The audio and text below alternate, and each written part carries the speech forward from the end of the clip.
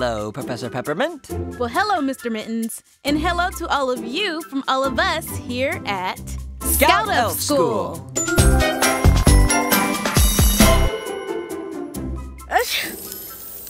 Oh, forgive me, Mr. Mittens. I've been outside studying snowflakes with the Scout Elves. Achoo indeed, Professor. Did the snow stir up your sneezer?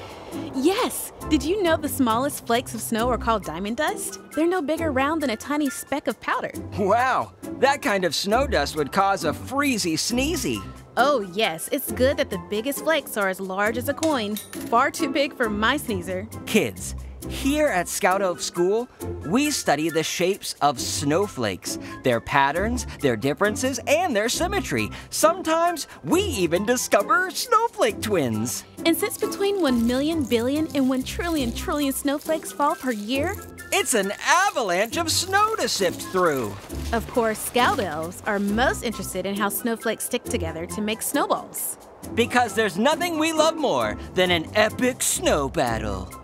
Calling all Scout Elves and Elf Pets. T-minus 2 minutes to the snowball fight kickoff in North Pole City Center.